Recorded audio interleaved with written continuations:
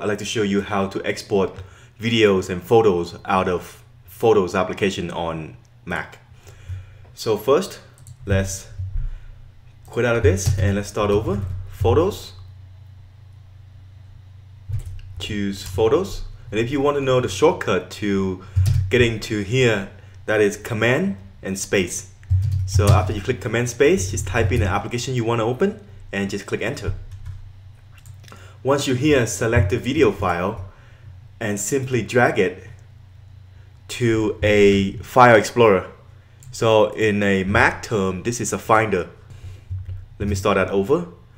Click on the finder icon, or if you want to find it easily, Command space, Finder to open Finder, and then choose a folder you would like to put the file into.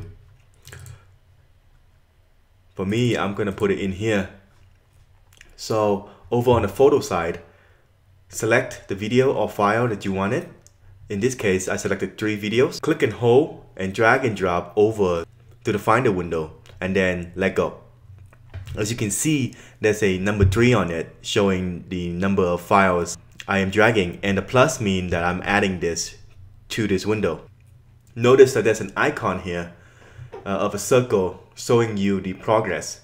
If you click on it, you can see more information, exporting 1 out of 3 items. That's one thing that you might not notice right away, is that when you drag and drop and you do not see any changes. But don't worry, it's actually happening. You can verify by waiting for this icon to finish, or click on it and you can see that it's exporting the files to the Finder for you. Anyway, my name is TeeWin, and that is a quick how-to guide on how to export video and photos out of Photos application on a Mac.